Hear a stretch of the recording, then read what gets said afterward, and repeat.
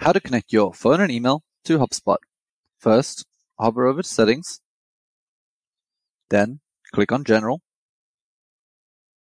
then simply click on Email. After that, you're going to connect your personal email, turn on Inbox Automation, and click Connect Your Inbox. Then you're simply going to type in your email, click Next, connect to Gmail or Outlook, whatever your provider is, and read the terms and conditions and click Continue. Hubspot will then take you to another page to verify your email address.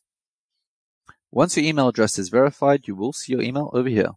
Next, we're going to connect our phone number. Click on Calling. Note that this feature is only available for Service or Sales Professional Hub.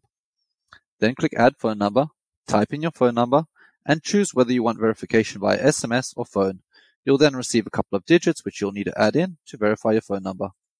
I'm not going to do that now, but once your phone number is verified, you'll see it over here. And that's about it.